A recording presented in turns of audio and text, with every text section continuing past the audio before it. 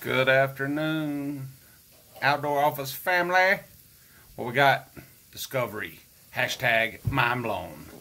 Yes, me and the boys are going to put an engine kit together.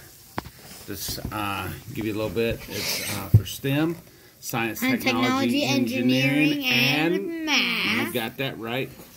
Crankshaft, you have valves, you have spark plugs. I do STEM in school. There's 104 pieces. You do STEM in school? Yeah. Yep. What else? Science, Technology, Engineering, and Math. They look like they're already about to go to sleep.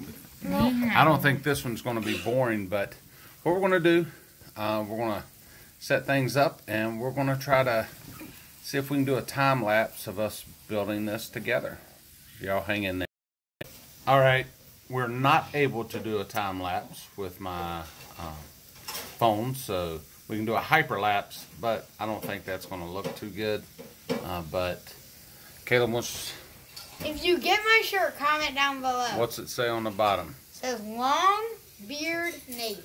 Long Beard Nation. If you get this one too. I think anybody that watches our channel will probably get both of them, but comment below.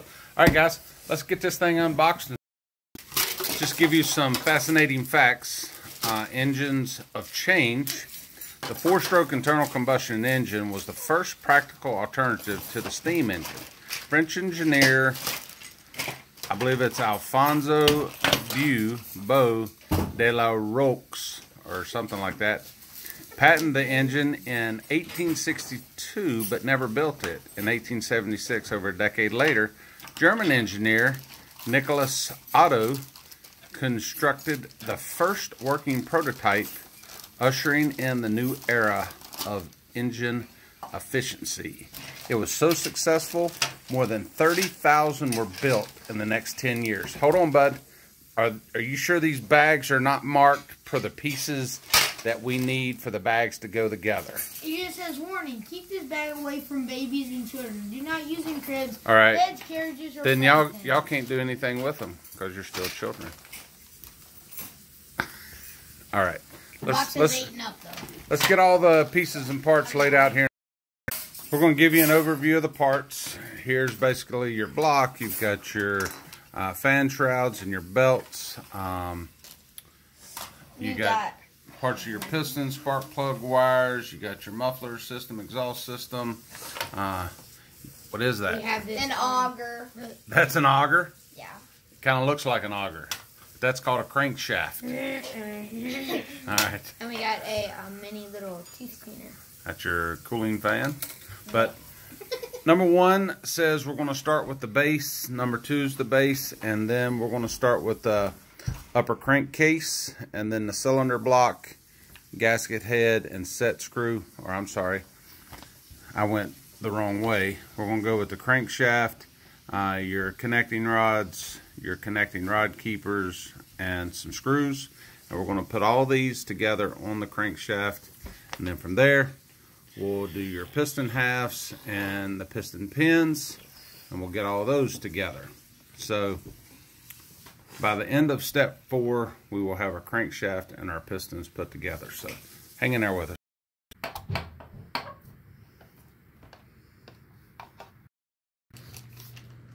Alright, the oil pan's on. The lower crankcase is going on now, and we got 6 screws. Alright, Caleb, what are you working on? Okay. I just need to reach my hand. What is that called that you're working on? I'm using The poke. the crankshaft, I think. It is the crankshaft, and what else? I need help. Piston gears. You've got your connecting rod, and then your piston rod. connecting rod keeper. So Daddy, I need here help. is your connecting rod, Give me a dumb and screw. here's your keeper right here. So let's keep. All right, we need 8 piston halves, and then the piston pins for this step here. So the crankshaft is done with the connecting rods and the rod keepers. So, no.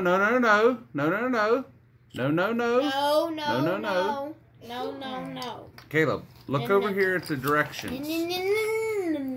You got to put the piston pins in through your connecting rods, and then your piston halves go together on it. Yeah, like this with the. But you piston gotta rod. put it on your connecting rod first. You gotta put your piston pins in. Bang. Okay. And then Now you put your other half in, bang. and they should snap together.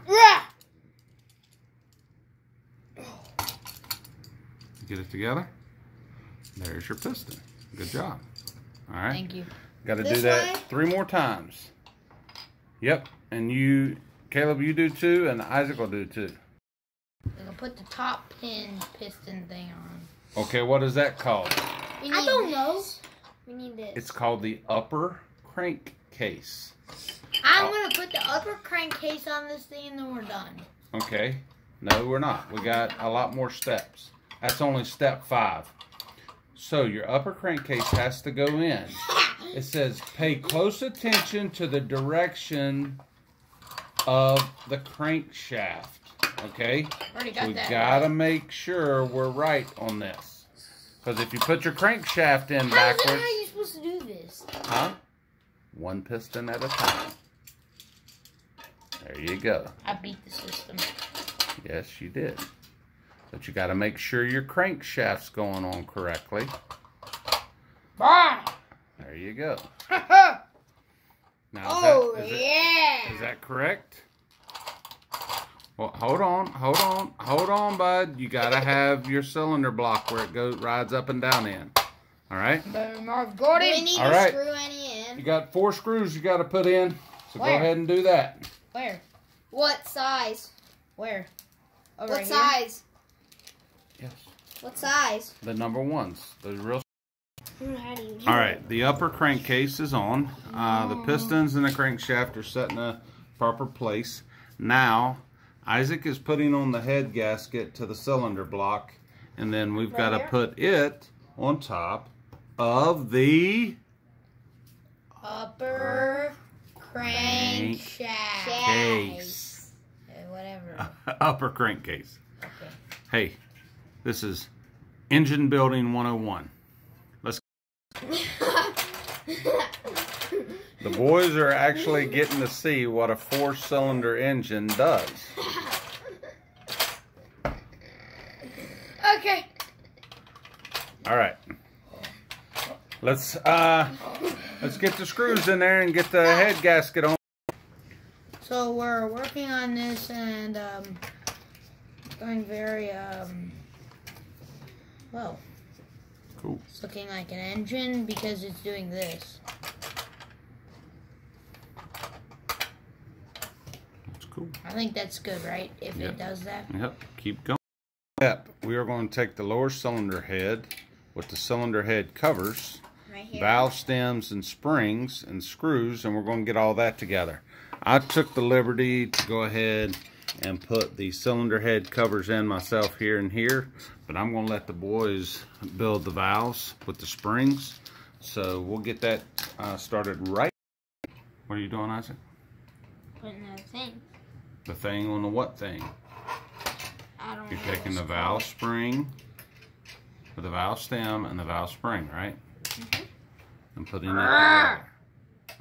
Let me get this one. Let's go, Buck Fever. Shut up. Why are these always going crooked? Oh, that was close. What this thing? All right. The boys are installing the valve stems If this is how they go. through the cylinder head covers into the lower cylinder head.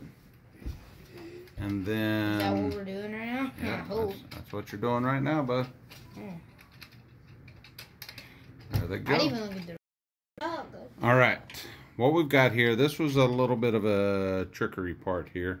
You had to hold the valve stems and the springs up as you put the intake and the exhaust valves as you snap those on place. Now we're going to flip it over and we are going to install the lower cylinder head back on top of, what was this called over here? The Cylinder block. Yep. All right, let's get that. Next step's a little tricky. Yeah, there's not much room to work, is there? No. All right. So we got the lower head, lower cylinder head that we have to attach here. And then next steps after Caleb and Isaac do this, we fold it over. 8. Where are these screws supposed to go? Huh? I'll show you again. Look. Step number 8. Oh, we got our cam rollers and our shafts. And I our see where they're timing supposed cam. to go, but how are you We supposed got to to get put them in there? alphabetical order, so that's going to be fun. So let's get. All right, now the little tricky part here. We're going to take a long shaft and we're going to make our timing cam. We have to put these in alphabetical order, and they face each other. So A to B, C to D, on and on, and the ridges face each other. So we're going to go ahead and get that part together. All right, we've got our timing cam in, so you can see that there. That's pretty. Now we are putting in the upper cylinder head, which is already mounted. Caleb is getting ready to trying to the put screws these in tiny there. screws in. Look at how tiny this is. That's a small one. Yep. All right, we'll get that bolted in, and then next What the heck? we're going to be doing the rocker arms on the short shaft. So once we get that in, we'll show you that. So Isaac is putting on the rocker arms.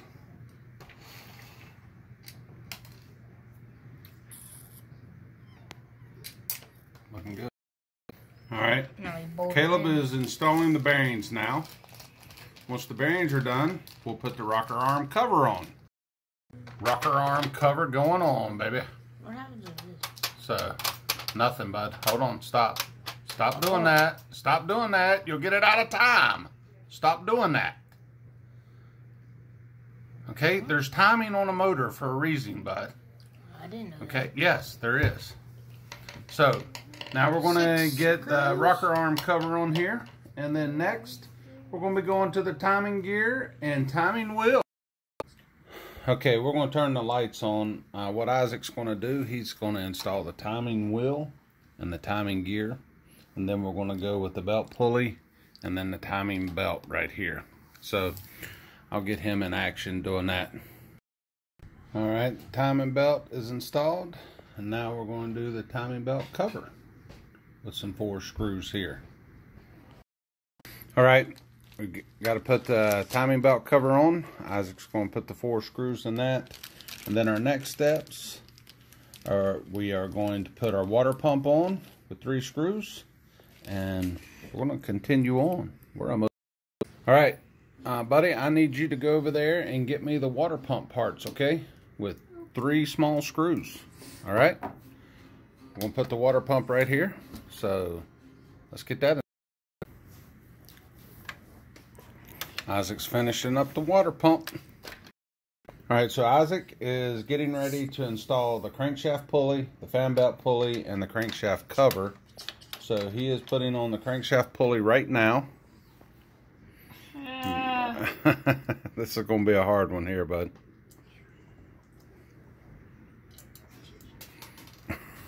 Oh, all right, we got to. Okay, we're tightening these up. My dad helped me get these in here because we couldn't get them in. All right, now what's our next step? Put this on, and then we need belts. Got to put our belt on, right? Yep. All right, let's get that in. All right, we've got our fan belt installed, and now we have to get the fan installed. So you want to go get the fan real quick, bud? Mm-hmm. All right, go get it real quick. And you're going to use the S1 screws for this, okay? Go ahead and get your fan put on there. Right here?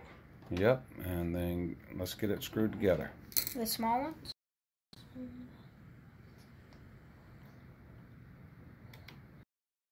All right, we're putting on our a drive module here, but first off we had to do our flywheel spacer and then our clutch here, our flywheel clutch, and then now we got to put the screws in here for this.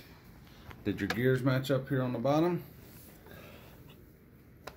For the drive wheel? Yep. Okay. Well, let's get the screws in there then. We're getting our clutch housing in place. And then after that, we're going to put our distributor assembly. Those are giving us a fit, right? How does it stick? We will not let y'all suffer through how hard it is to put these small screws in. Alright, Isaac is putting on the distributor assembly here. You can barely see it, but those 4 wires are numbered 1, 2, 3, 4 from top to bottom.